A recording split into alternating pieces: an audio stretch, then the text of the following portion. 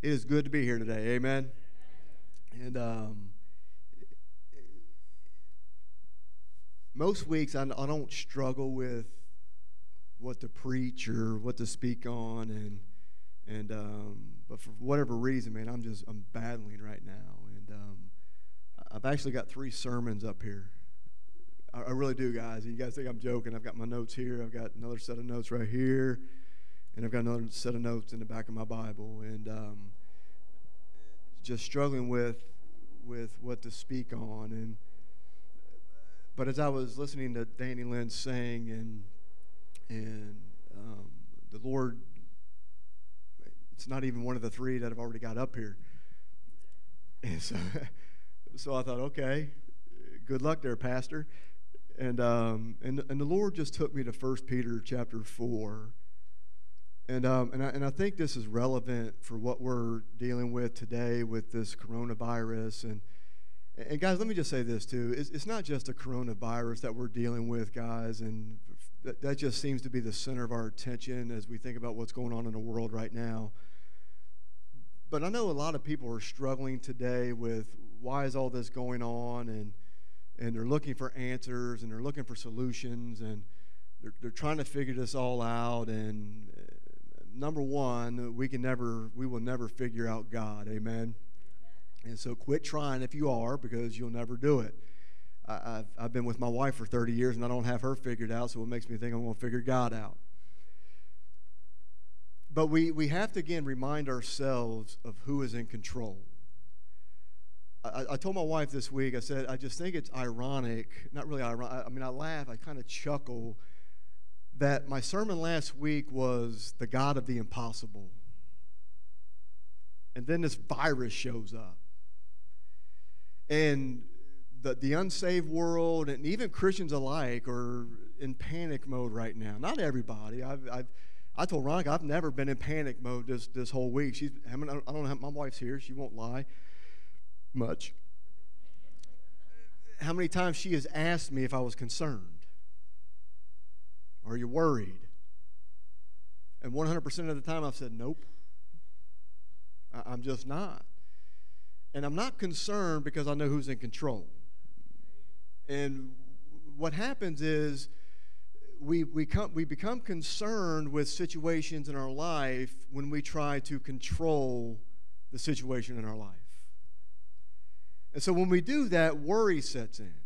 And I love the Apostle Paul's words in Philippians chapter 4, verses 6 and 7. We always quote verse 6, but we never quote verse number 7. And again, Paul reminds us, be careful for nothing, but in all things through what? Prayer and supplication. Everybody say, with thanksgiving. How many of y'all said, thank you, Lord, for the coronavirus this week? Some school teachers did. They're like, we got 3 weeks school off. With thanksgiving, doing what? Making your requests known unto who? Unto God. But then verse number 7 reminds us that He is, and when you do that, that the peace of God, which passes all understanding. How many of you are struggling with having peace in your life today? We've studied this topic of prayer for the last 8 weeks now, and I hope that you've gotten it. I hope that you realize that there's so much power in prayer, and I hope you believe today that our God can stop this coronavirus dead in its tracks. He can make this thing go away right now if He sees fit. I believe that everything happens for a reason. I just do. You can't convince me otherwise. I believe that everything that happens in our world, now again, I do not believe that God sent the coronavirus. He allowed it to happen. Now, there's a big difference between God sending something or doing this and God just allowing it. Again, could God have stopped this over in China? Yes. He's God. He's all powerful. He's all knowing. He's all everywhere at all times. He could have stopped this. And by the way, he still can't stop it, and I believe that He's going to. I just do. But as that's going on, what I want to try to convey to you guys and to those that are watching by live stream is to really encourage you, number one, to quit living in fear. When we sang that song, Raise a Hallelujah, you know what my favorite part of that entire song is? Fear, you've lost your hold on me. As children of God, listen to me, we have nothing to fear. Paul told young Timothy, God has not given us the spirit of fear, but of what? Power and of love and of a sound mind. So if God has not given us the spirit of fear, where does fear come from? The enemy. And guys, here's what I know about the enemy. If he can get the church to live in fear, amen? Number one, when you are living in fear, who's the last person you're going to trust? You're not going to trust God because you're living in fear and you're trusting in your fear and your circumstances and what's going on in the world. Guys, here's what I understand. I have, listen to me, this much control over the coronavirus. And guess how much control you have over it? The same. So with that being said, quit living in fear. And through this time, become even more dependent on God. I can promise you this, he didn't fall off his throne this morning. We didn't rise up and God was saying, wow, boy, I sure didn't see that coming in America. I didn't see the church freaking out. I didn't see the world in utter chaos. No, guys, he knew this was going to happen. And guys, here's what I know about times of adversity. We go through adverse times many times to draw us closer to God. And what we're seeing in 1 Peter 4, guys, and I will not be long this morning, I promise you. Verse number 12. Listen to the words. He says, Beloved, think it not strange concerning the fiery trial which is to try you, as though some strange thing happened unto you. If I was to paraphrase that today, here's what Peter's trying to convey. Quit freaking out, acting like you're the only person going through this and that God didn't see this coming. But there's another verse. Because again, if you notice at the end of verse number 12, there's a colon. He says, don't think it's strange concerning this fiery trial that you're going through as some strange thing happened. But do what? Rejoice. Guys, you know what the church needs to be doing through this time? Rejoicing in knowing that even through this national crisis that we are in, that many people believe that we are in right now, guess what? The world is looking at the church to see how we are going to respond in a time of crisis. Listen to me, church. People are looking for answers right now. And let me just tell you, 6,000 years ago, there was a virus a whole lot worse than the coronavirus that's stricken the world, and it's called sin. An infectious disease showed up 6,000 years ago, and the answer to that back then is the same answer today. The only resolution and answer to all of life's problems is found in one person, and his name is Jesus. So now the time is not to run from God, but to run to God. Not to be walking around asking why this is happening, but trusting God through what's happening. Guys, my faith has not wavered one time through this. And I don't say that to be proud or boast or to act like I'm more spiritual, I've got greater faith than you. No. I just trust God.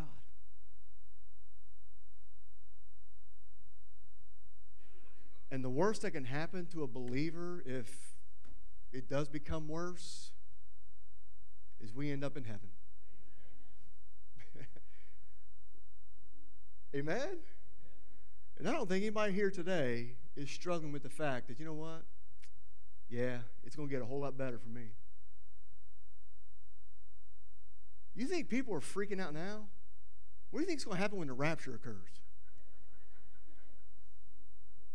Honestly, guys, if we think the world is in chaos right now, what are they going to do when the church is out of here?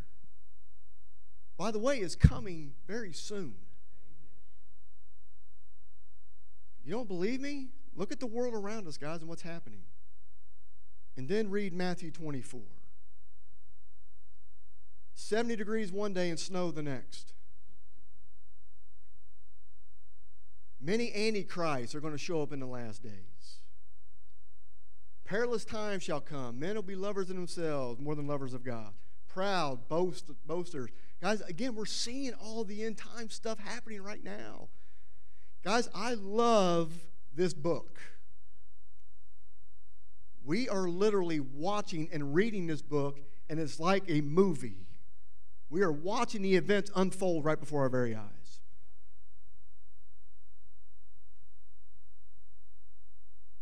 So why are we freaking out over a coronavirus?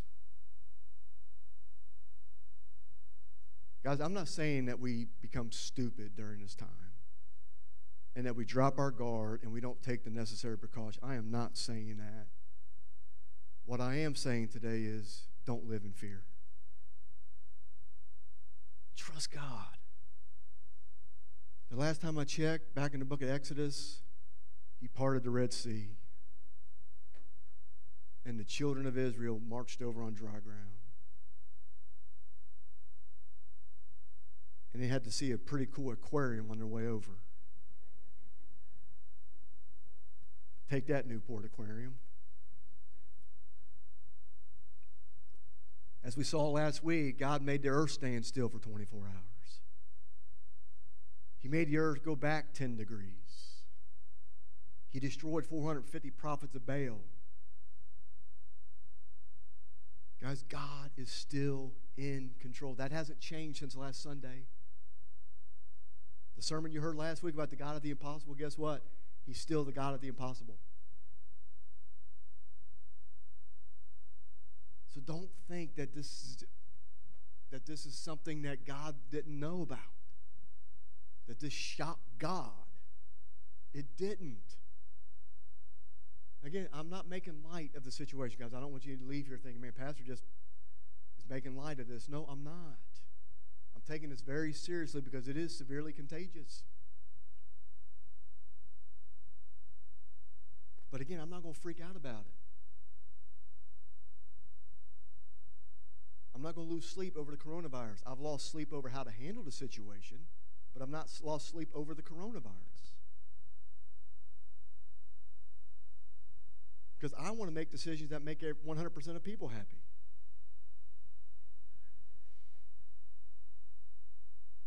I can't make 100% of the people in my house happy. Yeah.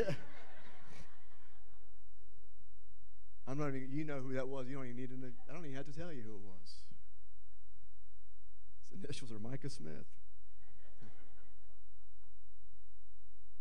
So guys, here's what I want to encourage you with today. Number one, check up on each other. Here's one of the things I believe why this is happening is so that the church will be the church. Do you know how many one another commands there are in the Word of God?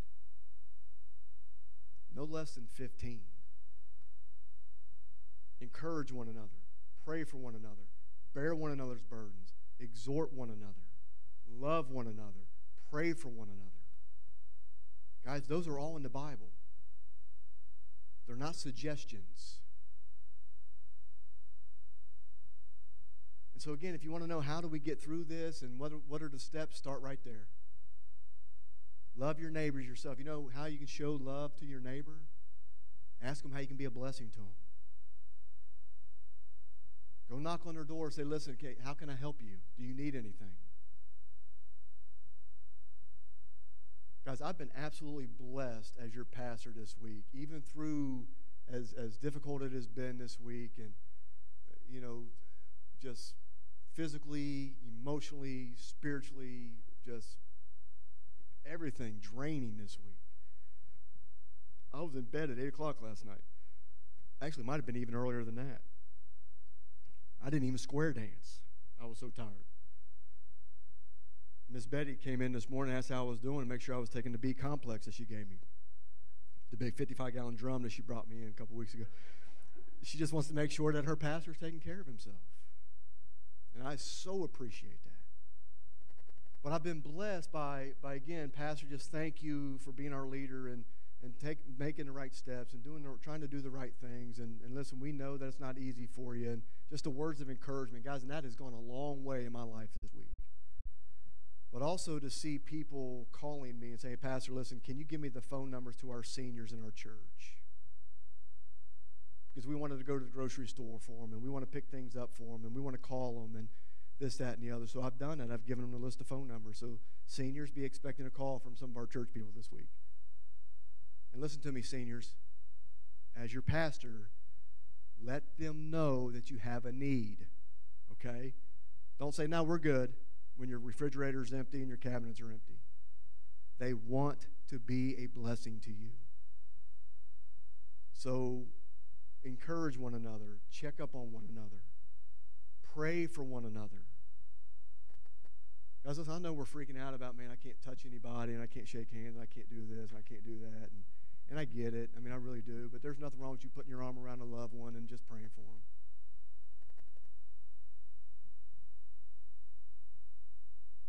Guys, it's time for the church, again, to be the church. Some people say, well, Pastor, the timing of this thing is just bad with Easter coming up. I said, no, it's not. Is God's timing ever bad, church? And again, to me, that's just foolish that we think that way. His timing is never bad. I believe, honestly, guys, that we are going to have the best Easter service we have ever had at First Baptist Church of Trenton this year. I do. And here's why. We are going to have people here that are looking for answers. And what better place to get the answer than the church? Because guess who they're going to hear about on Easter Sunday? Y'all know your pastor, don't you? They're not going to hear about Buddha. They're not going to hear about Allah. They're not going to hear about any other God that can do absolutely nothing for them. They're going to hear about the only one who can do anything and everything in their life, and that's Christ. So, church, think it not strange as some strange thing happened, but rejoice. And again, you can read the rest of that passage, and again, I know people say, well, you took it out of its context, and that's fine, and I just want to give you a life principle, that when we're going through a lifetime of adversity, that we can rejoice. So here's what we're going to do right now before I ask Brother Tim to come back up. I want you guys to share right now, has God been good to you this week? Okay. I don't want to hear just amen. I want to know how's God been good to you. Barb, I know how God's been good to you, but share with everybody else.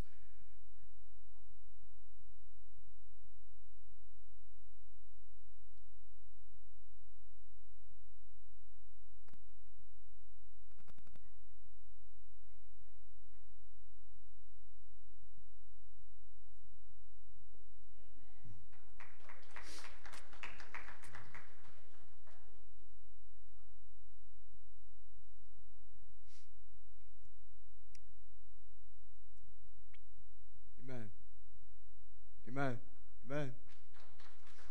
I think Zoe was fast before. Wait till she gets her new one. She'll really be scooting through this church.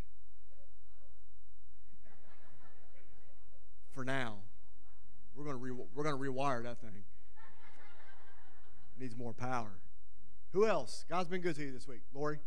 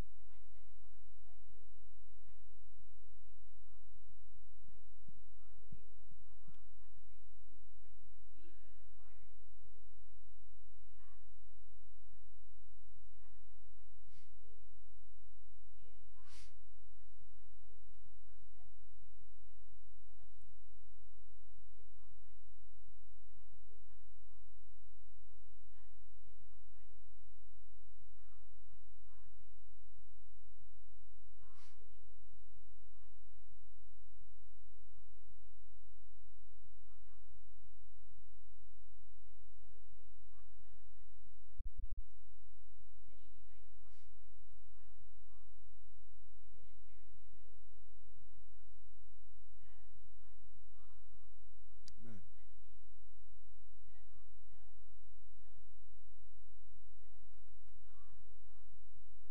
Yeah. Amen.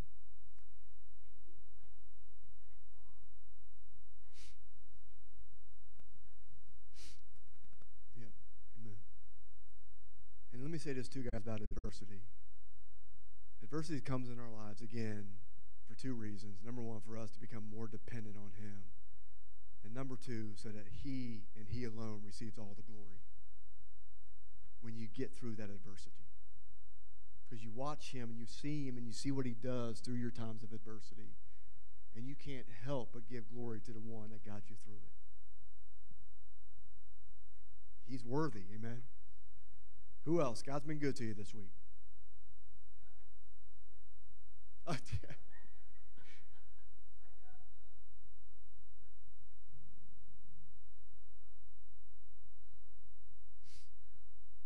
Amen. Amen. Awesome. Amen. Amen. Ken?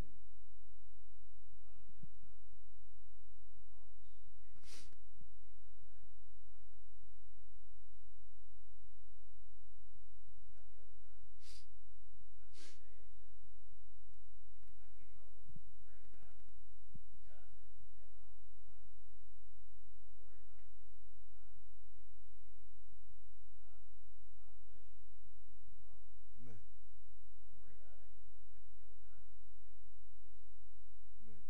Amen. Amen. Amen. Rhonda?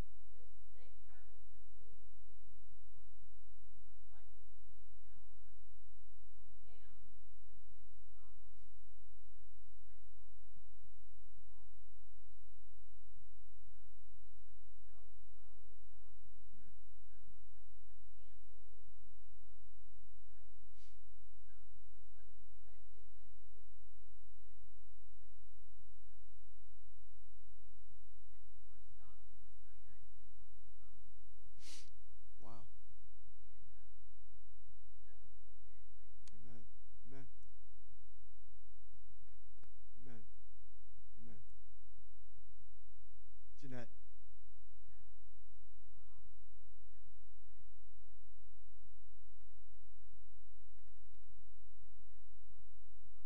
Amen.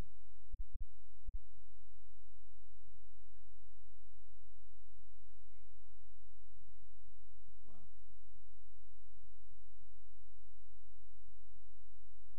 Amen. Did you hear that, boys? They came out of their rooms. Anybody else, guys? Just real quick. Mandy? Yeah.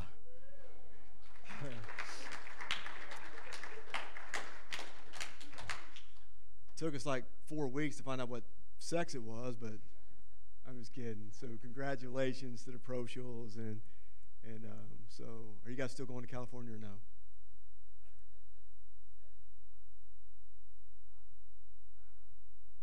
Okay. That was Liana, if anybody was wondering where that other little voice came from. So, okay. One more. Anybody? One more. God's been good to you this week. Scott. Yeah.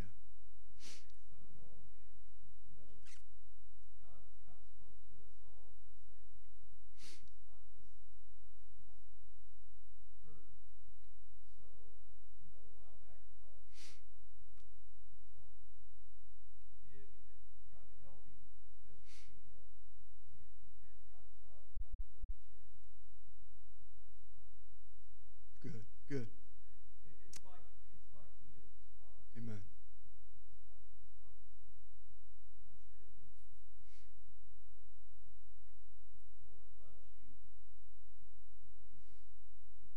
Amen. Amen. Amen. That's good, man. That's good. That's good. That's good. Well, guys, we're going to do something just different, and I'm going to ask Tim to come back and the praise team. I want to sing "Raise a Hallelujah" one more time, and I think we need to do that. So I think that's what we need to do during this time of adversity is sing a little louder. Amen. Raise a hallelujah a little louder. Let our praises roar. Amen. Rejoice during this time, knowing that God's still on his throne. This will be our closing of our service. And so after we sing, the ushers will be at the back doors with the offering plates. And so if you enjoyed the service today, give. Even if you didn't enjoy it, give. I'm just kidding. Be praying for the ones who could not be here today, please. I know they would appreciate it. Those of you, are we still on or no? I just want to tell you all I love you and praying for you. And please let us know your prayer requests if you guys have those. We would be more than happy to pray for those. So let's all stand. Let's sing Raise a Hallelujah one more time. That'll be our dismissal. Ministry team leaders, don't forget, immediately after the service this morning, we'll go meet in the gym. Air high five somebody after the service, or air handshake somebody after the service. Church family, listen, I love you guys, and please, please, please, if there's anything that we can do to help you, please do not hesitate to call us, okay? We do have a small food pantry here in our church, so if food is an issue, we even have toilet paper here. I hope the live stream was cut off on that. So, and I know we say that jokingly, but guys, we do have stuff here that if you guys have a need, please reach out to us so that we can be a blessing to you. I love you guys, and like I said, after the song, we will be dismissed.